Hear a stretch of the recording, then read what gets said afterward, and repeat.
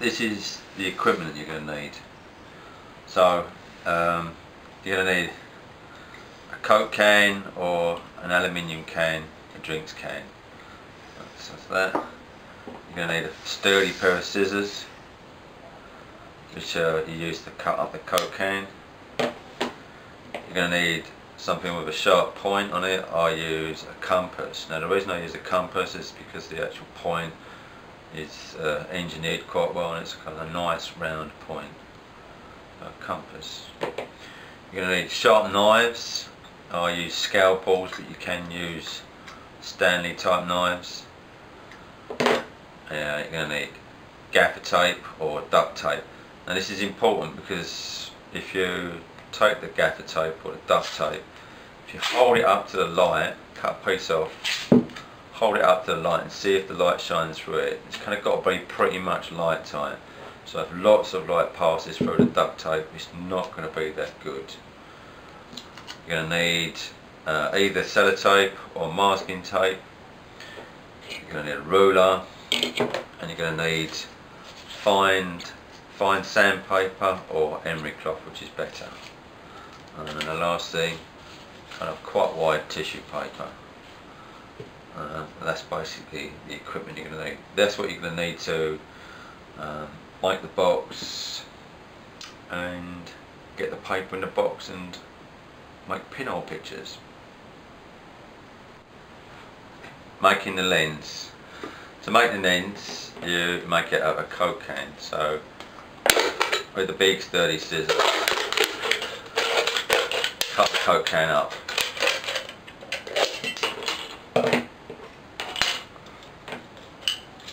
Be careful because it's obviously got sharp edges.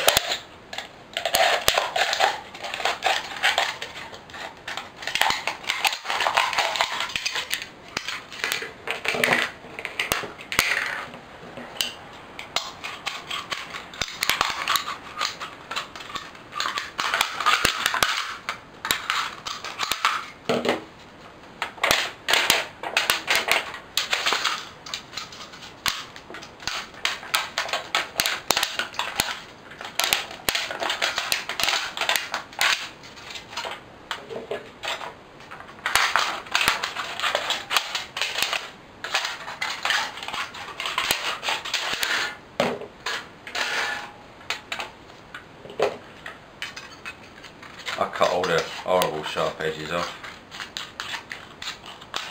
the jagged bits.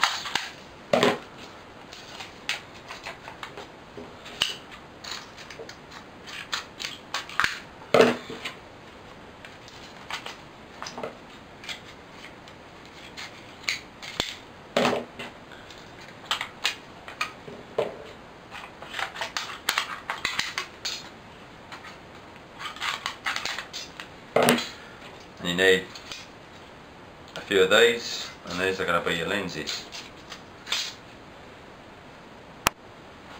Making the lenses. So you're going to need your cut out pieces of can and some emery cloth. What you'd normally do is rub the emery cloth on the metal,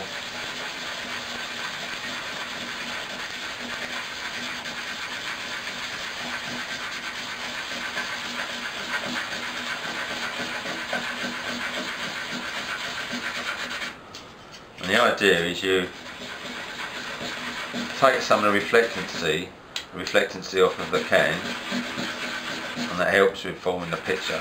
But the other thing you're doing is making the metal actually thinner. I mean, it's marginal, but any little bit is going to make a slight difference.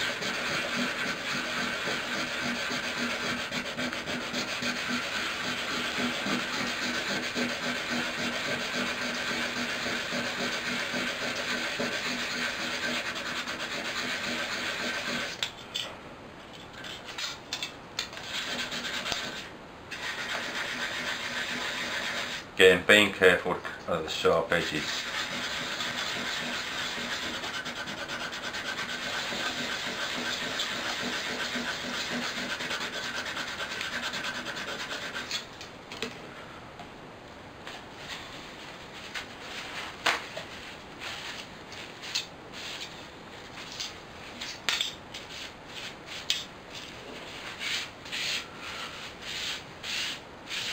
these are the kind of finer details. These are little tweaks that help the image form quite clearly and quite crisply.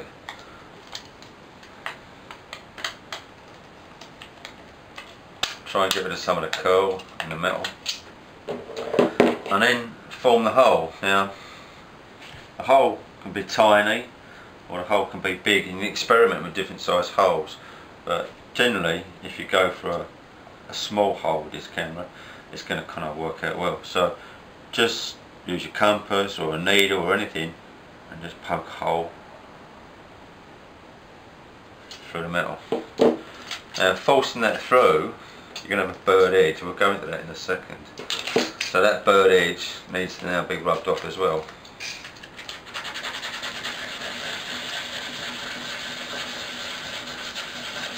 So rub the metal down a little bit more.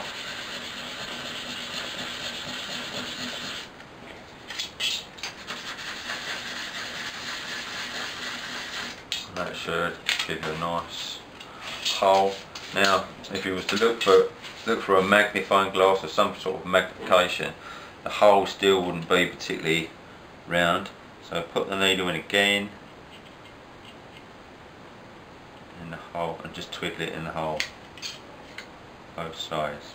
Try not to make the hole bigger, just making it kind of look round. And then if you lift it up and have a look at that hole, you hopefully be able to see. If you use a magnifier, it's much better. Get the hole as round as possible, because it does make a big difference. That, see that there's a little tiny pinhole in the middle. The forcing the pin or the sharp point through the metal and cleaning it up, this is kind of an explanation as to why you do that. So imagine your metal, so this is your metal blown up, so kind of metal's got a thickness, so your coke can will be like, I don't know, 1/4 millimetre thick. When you push the pin through,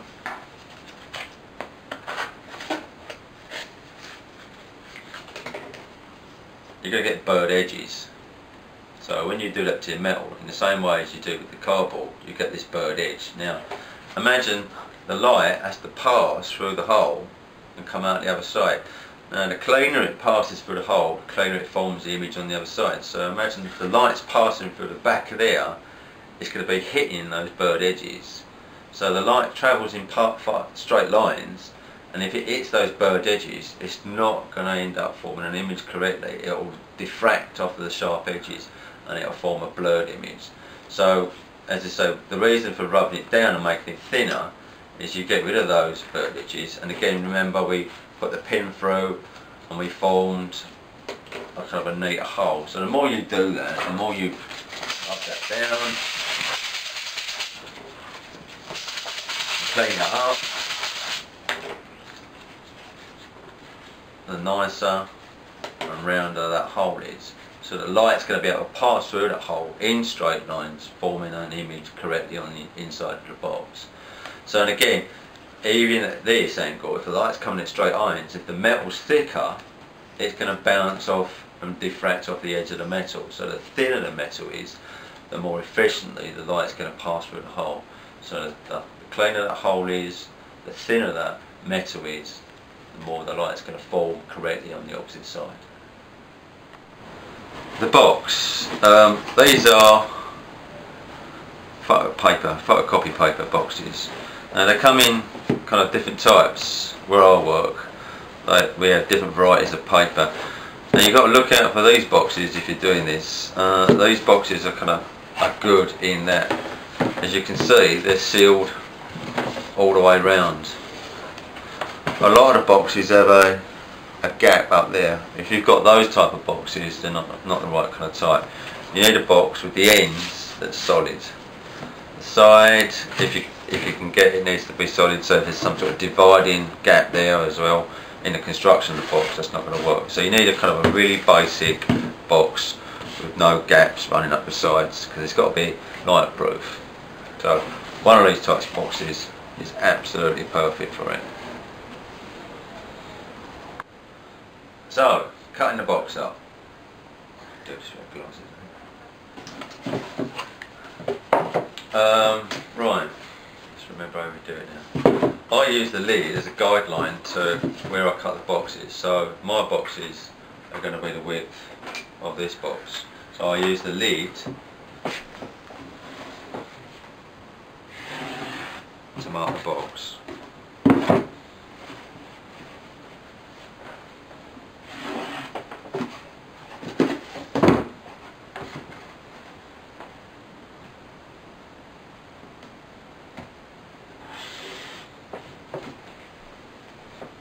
So that's going to be the depth of our camera.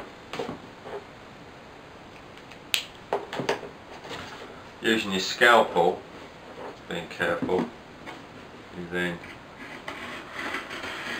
cut that section out.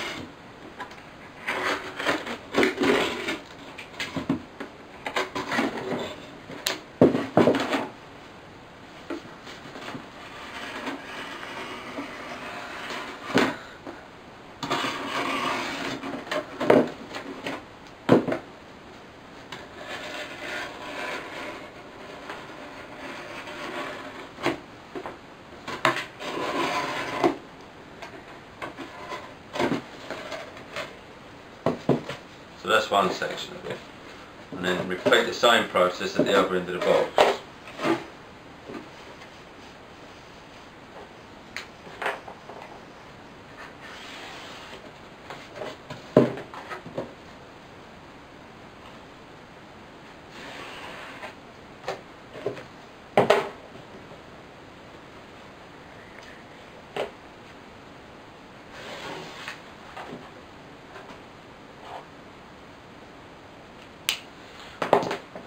Now the depth of the camera, this depth here, is quite important. You can make, I was going to use a ruler and do it that way. That's kind of about the shallowest I'd go for, and that would probably be about 5 centimetres. So about 5 centimetres is the shallowest. This is still kind of a good box. But the deeper the box is, it affects the image and also affects the exposure time. This depth gives you a decent exposure time. It's not too long, it's not too short. So again, doing this, cut the box again. Really, you shouldn't be cutting towards yourself, but yeah, so consider that.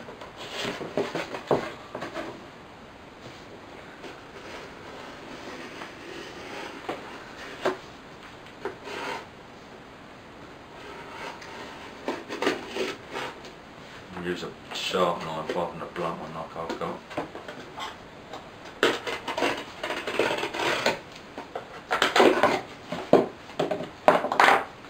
Right, so now you've got two sections. In one of the sections, cut into the bottom of the box there a little bit. The reason is you're going to close that together a little bit like that, and that is going to form a slightly smaller space to do that with. So now your camera is coming together. There's a little bit of overhang there, which there is. I'm going to trim that off.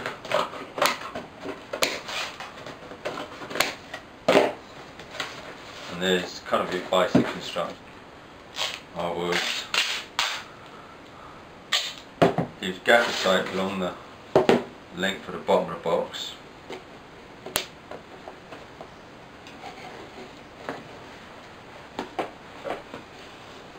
Like that. So that bottom corner is now pretty much light proof. Right, next thing we need to do is make the box a little bit sturdier. So we will be using a staple gun, which I didn't include in the list earlier. So with the staple gun, staple the box at both sides.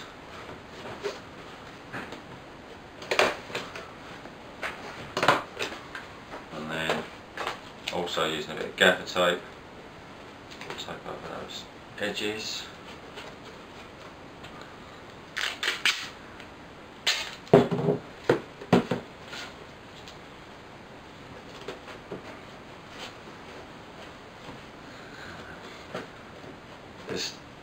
This next stage is really important.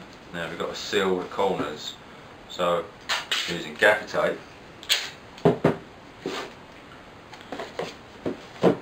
tape over the corners. These little corners, they leak light, so this needs to be done carefully. Tape over there, tape over there, and done like that.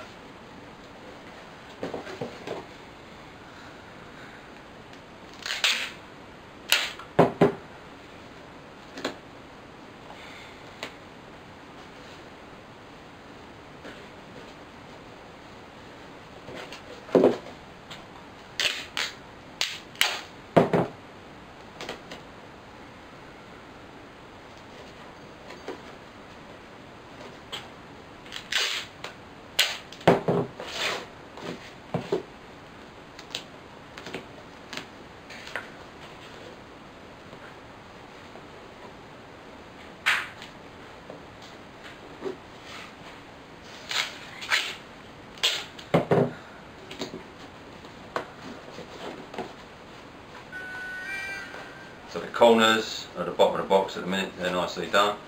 So now all we've got to do is do the... So get the lid and get your camera, part of your camera that you've got already. Sit that in the box there. So you've got half of your lid already made, so that goes in there like that. And then you need to mark, I'll do this with a pair of scissors or something similar. Mark where the lid's going to sit. This is going to be bent, so score that.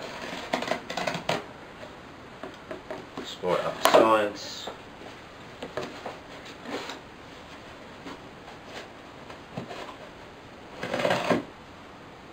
And then once you've done that, you got to form the rest of the lid. So cut like that, and then across there.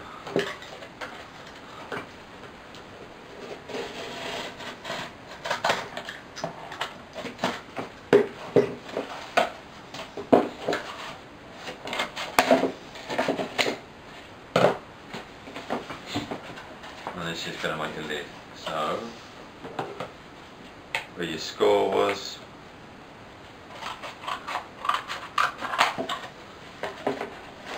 same with this end.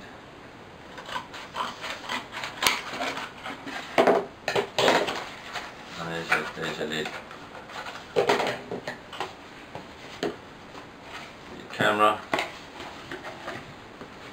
Your lid on. And modify it so it's nice and tight. It needs to be snug, so I'm going to cut a little bit off there. A little bit off there.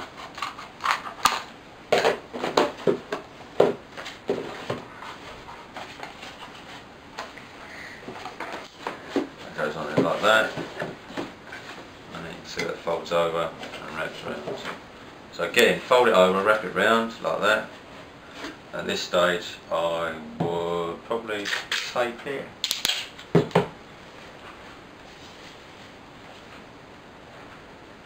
So you know it's a nice precise lid. Get at the other end nice and tight. Needs to be quite snug.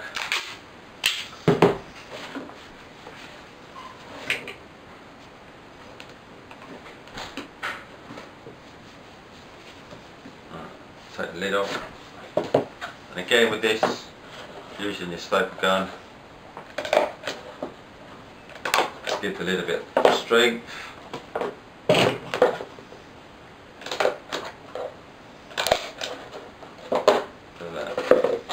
So there's your lid. So again with the lid, the same as the camera earlier on, you need to make your corners nice and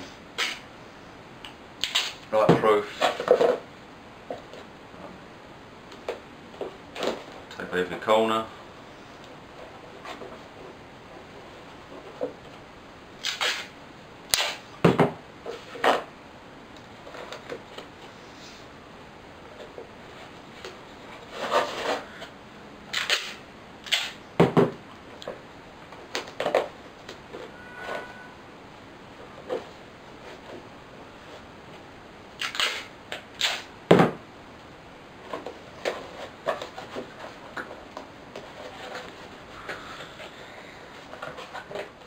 your lid.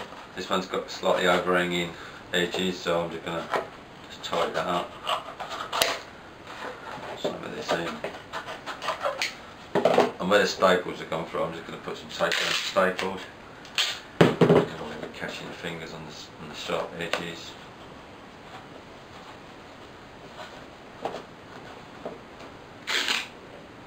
Same the other end.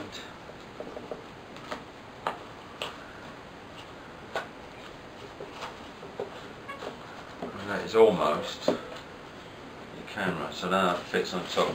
Now I always, when you make these lids, they tend to fit on one way better than another.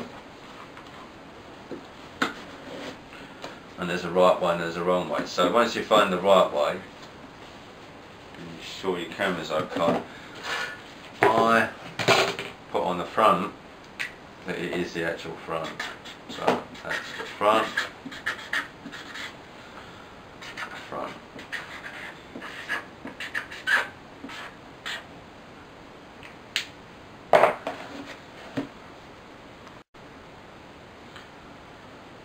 So now the lens. The lens, remember, we rub down with emery cloth or sandpaper.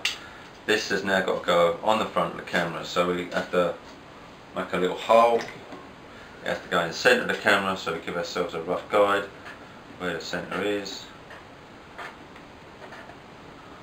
And we're going to cut a smaller hole in that area there. So using your scalpel, again use a sharp one rather than a blunt one.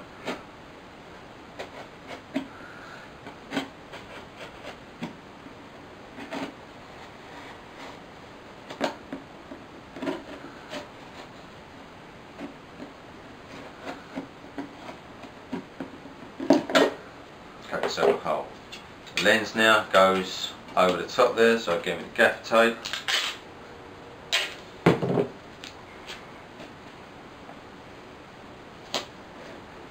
Tape that lens onto the box.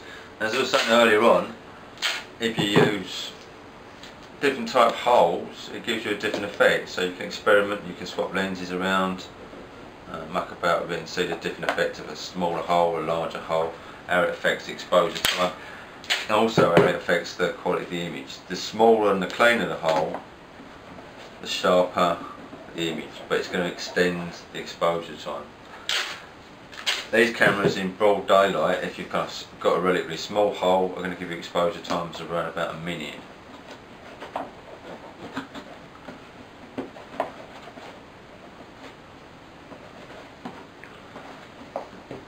And that's your camera.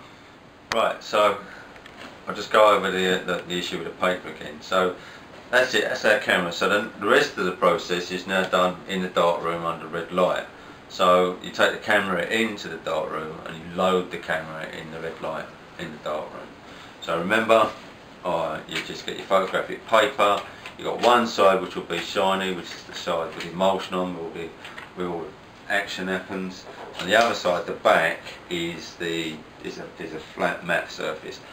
When you're working in big groups, put your name on the back, so write your name along the very edge of the paper so you can identify it, because we may all take similar things. So put your initials or your name, write that on the back, and as I said earlier on, you get your tape, you cut it around in a circle to form it into kind of a double-sided effect. Stick that on the back like that. So this is your shiny side, this is your tape side with your initials or something on. You take the lid off, and this is in the dark room. There's your lens. You put your paper now, if you're doing portraits you might want to go upright, if you're doing landscapes you might want to go horizontal. So you put that in the centre opposite where the lens is. So that fits in there, press it down and it sits in the box. I don't know if you can see that. That sits in the box like that. So the shiny side faces the lens. And then put one more piece. The tissue paper. You cut yourself a piece of tissue paper. The tissue paper goes on top. This acts as a liner to prevent any light coming in. So remember, the front of the box is where the lens is. You stick that on there like that, and that helps to make it light tight. Once that's done, when you're in the dark room, you need a bit more tape. This piece of tape's your shutter. Bend the tape over so you've got a bit that doesn't stick. That goes over your lens. So now your paper's loaded, the lens is covered, your box is sealed. You take that out. You cannot hold it. You have to put it down on a surface. You have to leave it be and point it towards something. It's interesting. It works really well with kind of things that are kind of contrast. This is Joe, my cameraman. He's going to give me a hand with the next section. So Joe's going to take the first picture in direct sunlight.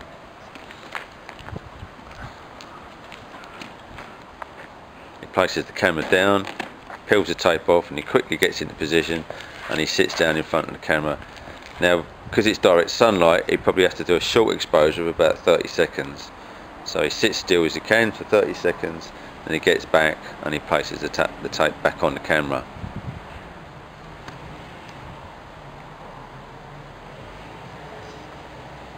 That'll do, Joe. Tape goes back on the camera quickly, seals the lens again, shows the lens. That's it, it's done, and it's ready to go back into the dark room. Now that light, as you can see, because of the shadow, is direct light. If he does it in shadier light, over here, Joe, it's the same process. This is a completely different sort of light, and because of the difference in the light, again he sits down. As you can see, there's no shadows. This light's a lot darker, so this light would probably require sort of 45 seconds to 60 seconds. So if it's in shaded light, you can have longer exposure times. So again, he waits for the 60 seconds and then puts the tape back on.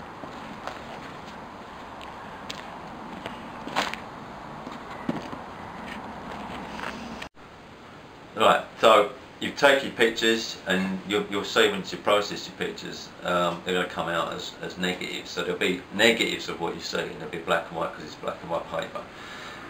You've got two options with the negative pictures. You can make sandwich prints and turn them into positives, and if your teachers know how to do that, that's a good technique.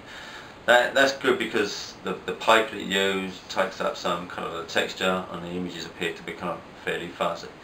But more and more people like to take the pictures, the negative images, put them on a flatbed scanner and scan the images. Now when you scan the images at a quite high DPI. So scan them at, say, I don't know, 600 DPI or higher, and once you've scanned them in Photoshop, then sharpen them up and then use the commands image, adjustments, invert, and that will turn your negative image into a positive image. And then once you've got that image and it's 600 DPI, you can resize it up to A3 or A4, and then again resize the A3 or A4 picture at say 150 DPI, and you'll get a lovely pinhole picture, and it's a really kind of spectacular technique.